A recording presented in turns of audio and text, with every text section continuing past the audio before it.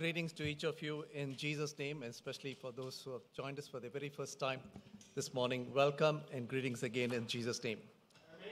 Can I have the first slide, please? The title for this morning's message is Faith Honors and Pleases God. If you can turn with me to Hebrews chapter 11, verse 6. I'll just read the first part of the verse.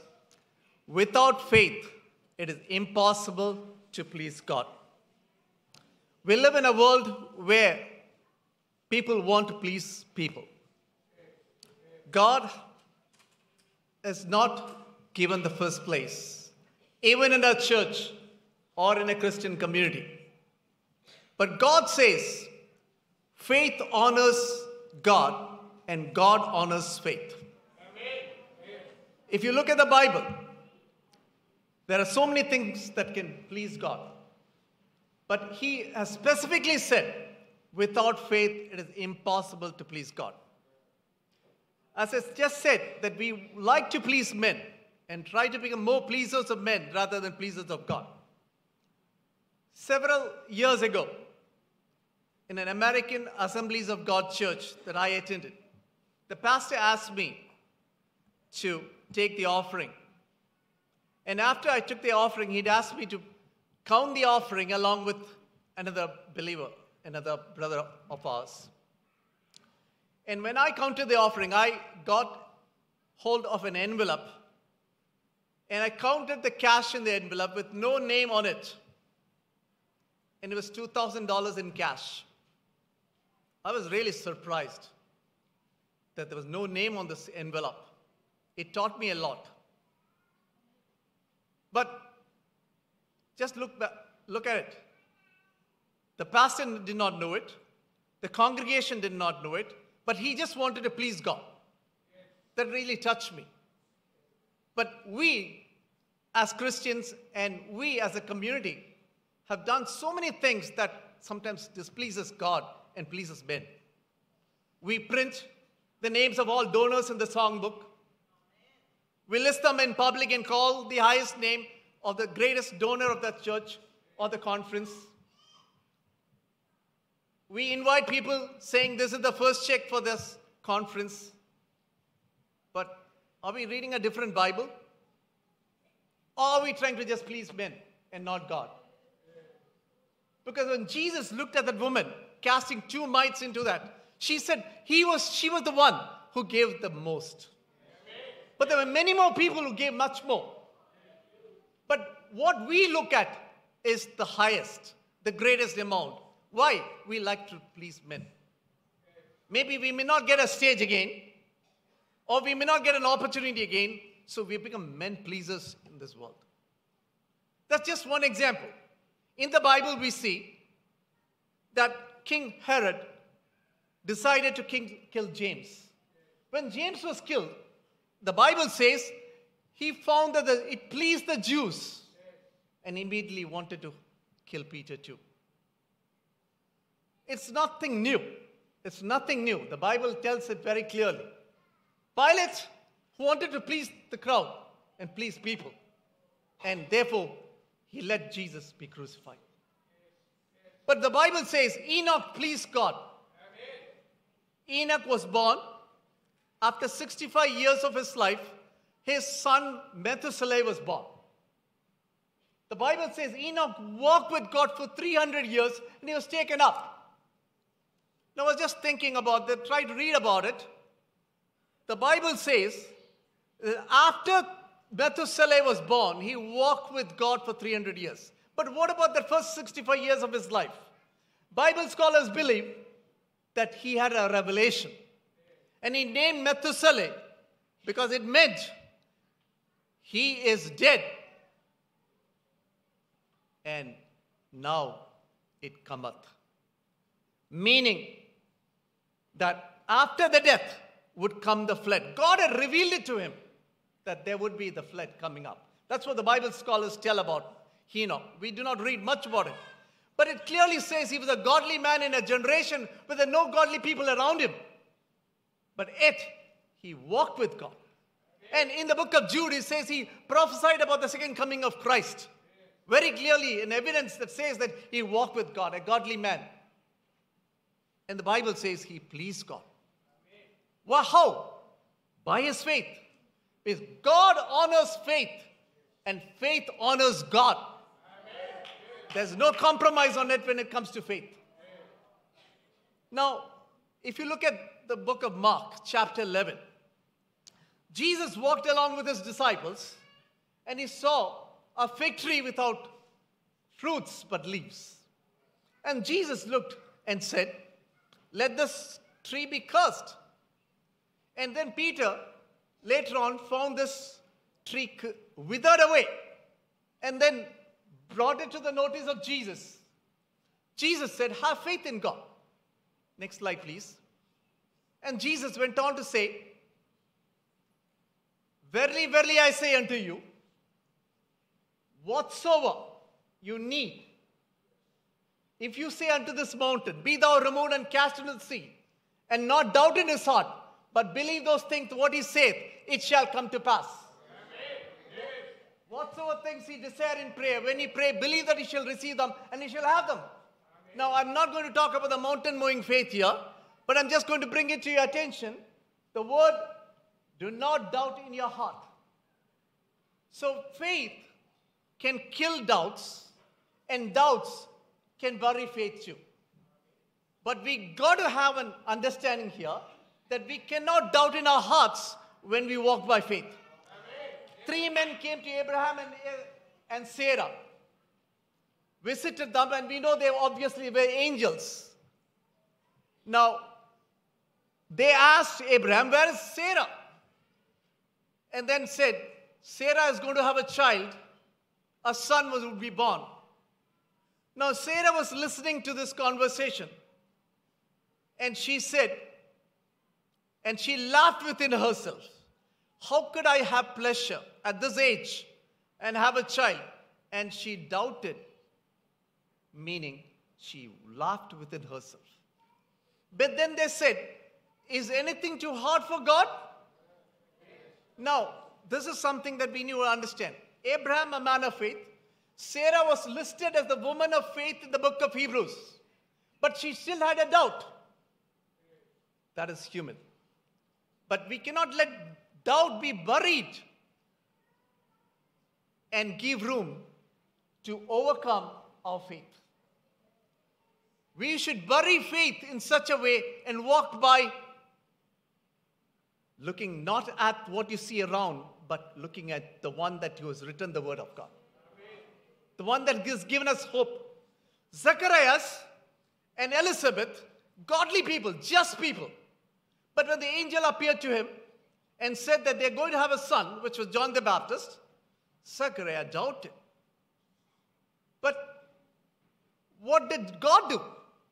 He knew his faith, gave him time, and it worked. And God's divine plan worked. But I'm saying, whether Zacharias the great priest or whether Sarah the woman, there was doubts in people. But doubts cannot stop us from getting our promise and getting our blessings from God. See, we got to understand this word of God. See, Jairus went to Jesus and told Jesus, "My daughter is ill. Please come and place your hand and pray, and she will be healed and she will live." But Jesus never uttered a word. And we know the following passage, it says about the woman with the issue of blood. I'm not going into it. But I'm just telling you that Jesus went on to work with this woman, and she received her healing. But then soon after, there cometh a man from the house of Jairus with the ruler of the synagogue, and tells that, "Master, do not trouble Jesus, because she's already dead." That is the time when Jesus said, "Be not afraid, only believe." First slide, please. Be not afraid, only believe. See, when everything was fine in the beginning, and when the child was sick, Jesus never uttered a word. But the moment a negative word came in there, or a bad news came, a sad news came, or something that was shattering, something that said everything is gone, everything is lost now, nothing, there's no more hope. At that time, Jesus said, be not afraid, only believe. Repeatedly in the Old Testament. If you look at the book of Joshua, in chapter 1, in the very first chapter, God says to Joshua, Moses had died, thousands of Israelites to be led, a promise to be claimed, many kingdoms to be overcome. Here was Joshua. But God repeatedly said, be strong and of a good courage. And he said that 4 times. Only one time he said, be not afraid. Be not be afraid. Do not be afraid or dismayed. And then in the following chapters, chapter 8, chapter 10, chapter 11, you see God telling Joshua repeatedly, do not fear. Be not fearful. Why? There were not just one king around him. There were kings and kingdoms that they had to overcome. There were groups of kings, a large multitude with great armies coming to attack Israel. But God said, fear not. Fear not, reminding him again, because God had already had told him to be strong and of a good courage. See, God's word is what we need to hold on to. Because there are going to be mountains in our life, and I'm sure everybody knows this. I think most people can preach on this topic too. It's not very difficult. But a moment you face a mountain, and there are preachers who have said that God is working in such a way, He wants you to change and not the mountain to move. Well, that's not the point here. And it can happen the other way too. It can happen the other way too. God can move the mountain for you. And God can help you learn the lesson too. But that's not the point here. The point here we need to understand is that God has very clearly said that without faith it is impossible to please Him. But how do we get that faith? How do we walk by faith? How do we overcome, just like Sarah did, Abraham did, and the list of the heroes in the book of Hebrews chapter 11. Let's go on to the word believe. Jairus was told, believe. And if you look at the sequence of events, his disciples and people around the crowd were not very sure of what's going to happen, because this 12-year-old was already dead. But Jairus, he took God's word. If you look very carefully and read the passage, he never uttered a single word. I believe that word of God worked in him. And Jesus raised the dead girl and brought her back to life. Who will rejoice more than anybody else than the Father? That is exactly what God wants us today. Be not afraid, only believe. See, fear can torment us. You know? When we are fearful, there's no point in going into the room and closing your door and saying, hey, what do I do now? The battle is not over. The battle is not over. God wants us to fight the battle, but not with anything else, but with God's word. So repeatedly, let me go back to the last point here, please. Go to slide number 1. See, faith honors God. Faith honors God. See, Robert Moffat and Mary Moffat, missionaries to Botswana in the 1800s. They went there.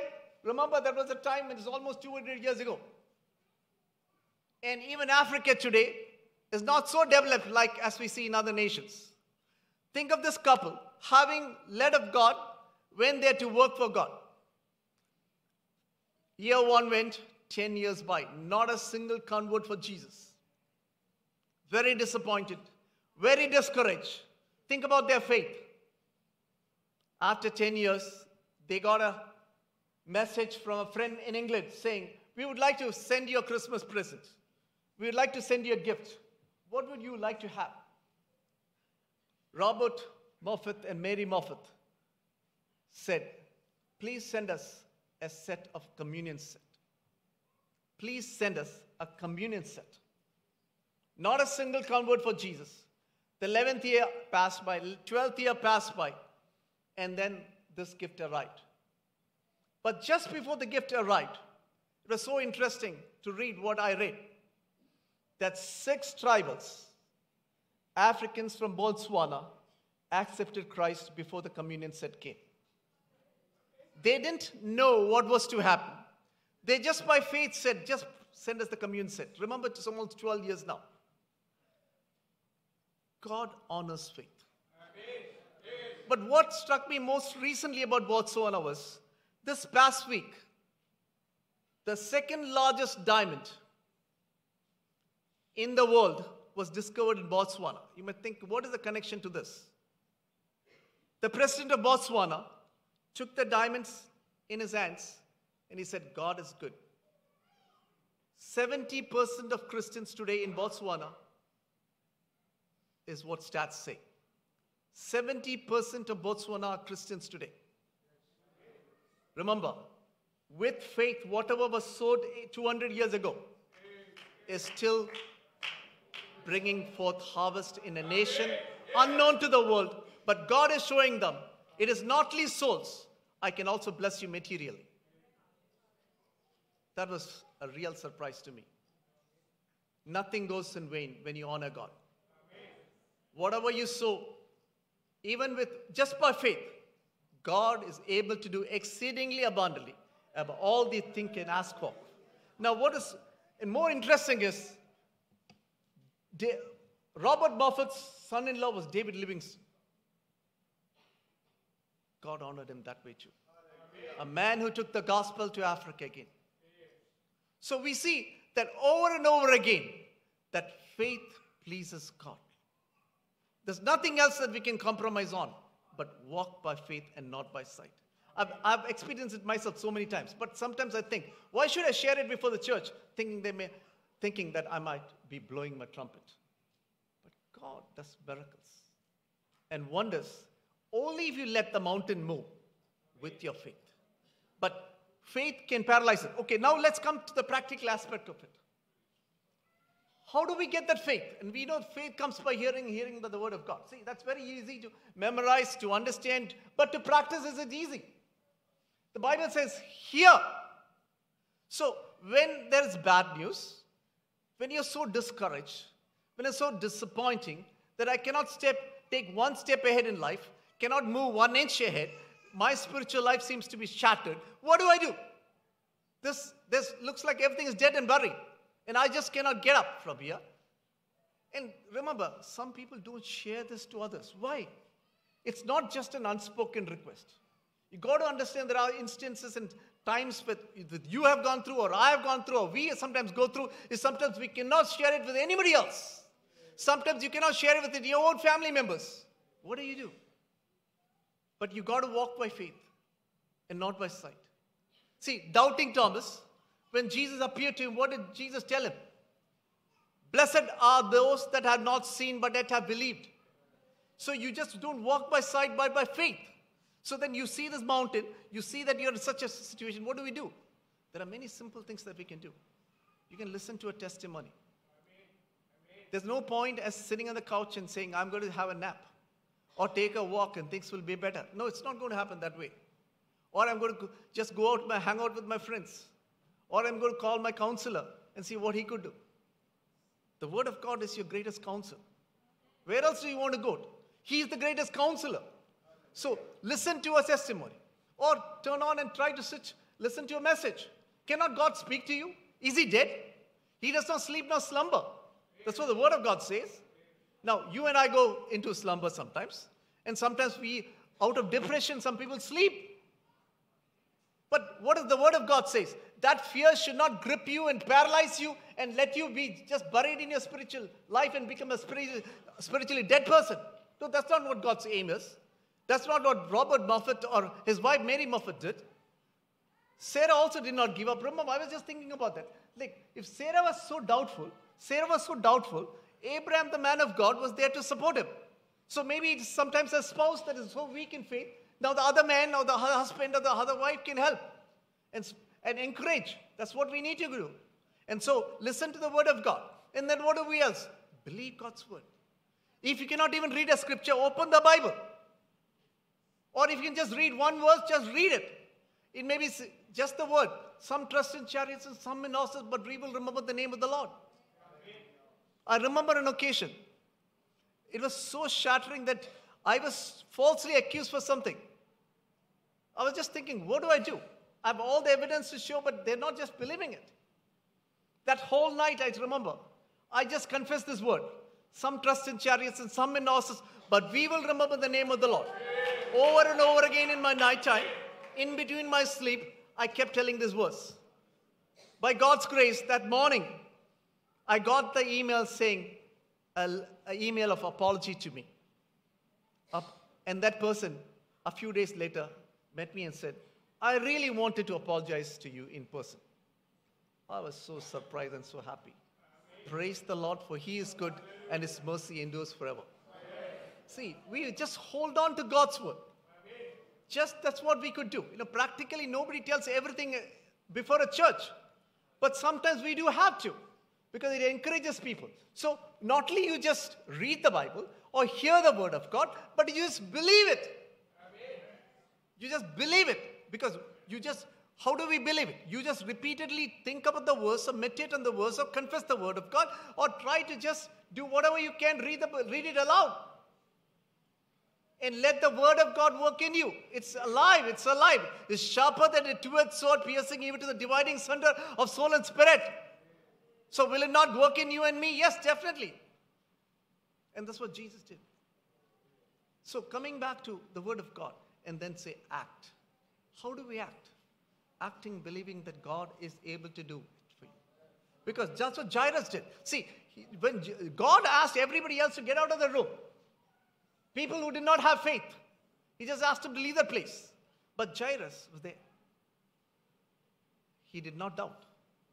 And the disciples who believed in Him also was with them. And God worked the miracle.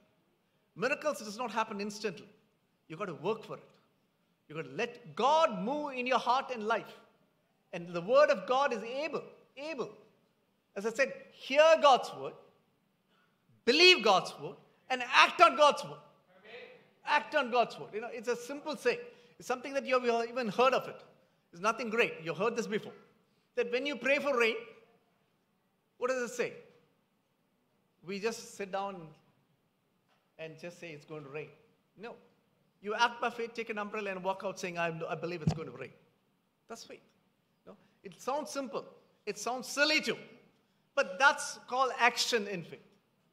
And that's what the word of God says, that repeatedly God's people did it. Over and over again they did it. Let's go to the last slide, please. See, Jesus, as soon as He heard the word that was spoken, He saith unto the ruler of the synagogue, be not afraid, only believe. The devil is constantly behind us to shatter our faith. But the word of God, see, immediately as He heard the word, He uttered, be not afraid, only believe. Now, for you and me, Jesus is in us, He's around us, and He's with us. Amen. But what do we hold on? We don't say, Jesus, come on, do it for me. No, we just hold on to His word. And then act on it and believe it that He's faithful to do it. Finally, let me conclude. God honors faith. Amen. Faith honors God. Without that, it is impossible to believe. So let's not walk by sight, but faith, believing that He is able to do it.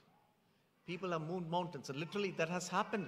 There are many examples to say, but I'm not going to go on. See, if you look at George Muller and the great men of God, see, they didn't ask man for help. That's what we need to understand. Why ask man for help when you can ask a God who can do it for you? There's no harm in asking people to pray for you. But the thing is, when it comes to certain things, that we should take it to God and not to man. Finally, let me conclude that Enoch walked with God and it pleased God. We have a time on this earth that only God knows how long. That we can walk with God even in an ungodly world like we live in. Remember, there was nobody around Enoch to support him. We don't read of his wife. We don't read about his family who supported him. But he was a holy man. A man who walked with God.